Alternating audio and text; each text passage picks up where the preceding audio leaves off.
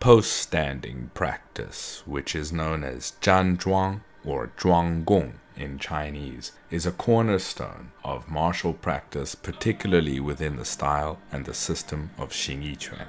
Classically, within Xingyi Quan, all practitioners begin their practice and learning by standing in the Santi Shi posture, which is the Trinity post-standing practice. While this is the primary post-standing posture that is practiced within Xingyi Quan and the core of the style, there are other Zhan Zhuang or post-standing methods contained and practiced by Xingyi Quan practitioners.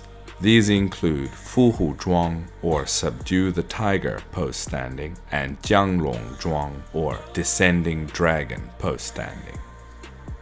Beyond mastering body structure and fundamental positioning, the practice of post-standing also aims to fortify the legs and the connective tissues of the body to enhance overall strength and stability. Its practice also transcends mere physical conditioning, as it serves as a profound practice for regulating the central nervous system and cultivating mental focus. Zhuanggong or post-standing practice, along with the other skill-building and internal skill-building practices of Xingyi Quan, aim to imbue the practitioner with deepening levels of skill. Hu Zhuang or Subdue the Tiger post-standing is a traditional practice that is common among Xingyi Quan practitioners.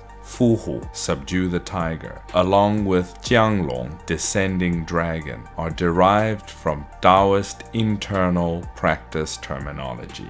In general, to subdue the tiger refers to the spirit of the heart's fire descending and collecting in the kidneys in the form of water. In essence, it refers to settling the mind and allowing the energy and blood to flow through the body in a more natural manner.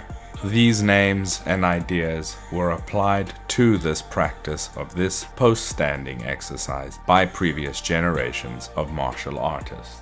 Hu Zhuang features standing in Ban Ma Bu, which is a half or semi-horse stance, which aims to strengthen and develop the legs. The arms are held in a rounded fashion, manifesting bracing and holding power, which further develops whole body connected structure and power.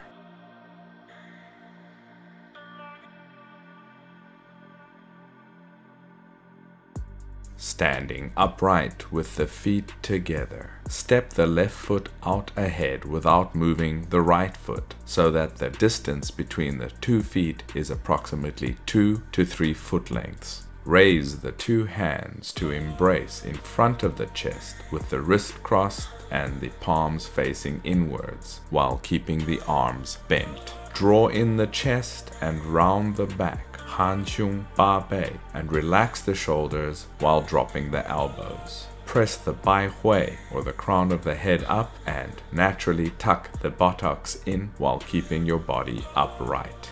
Your weight is distributed between the 2 feet. Next, bend the knees to sit down with the weight predominantly on the rear or right leg. Do not move the feet. The right leg is bent more than the left, and the right thigh is as close to parallel with the ground as possible. Form a Ban Ma Bu with your weight approximately 60% on the rear leg and 40% on the front leg. Maintain the rolling in and tucking in of the buttocks while you continue to press the crown of the head up. Tuck the jaw in and keep your posture upright with a slight forward bend.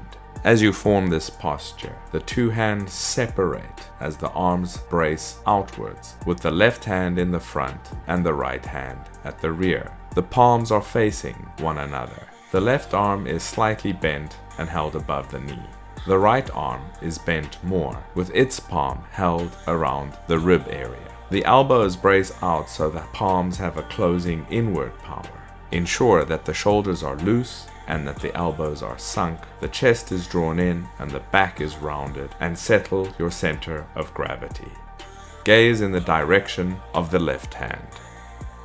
Ensure your toes are gripping the floor when you are in the Fu Hu posture. Focus your intent rather than muscular tension to maintain the correct structural alignment and energetic manifestation with the upper body. There should be both an inward closing power as well as a connected, rounded, outward bracing power with your upper body. Breathe naturally while you are in this posture. When inhaling, put a closing power into the legs, as if you are standing on ice. Close the knees towards your center and manifest an inward closing power with the legs. At the same time, your arms will also manifest an inward closing power. When exhaling, manifest a cai or outward stamping power with the front leg and deng or pedaling power with the rear leg. As you exhale, settle your body down slightly more and also focus on the expanding power of the arms. These energies and actions should be mostly manifesting through intent. Naturally cycle doing this as you inhale and exhale. Hu Zhuang is a physically taxing Zhan Zhuang practice, which is dependent on your physical condition and ability. Your goal should be to gradually develop, increasing both the depth to which you sink as well as the length to which you hold each side of this practice.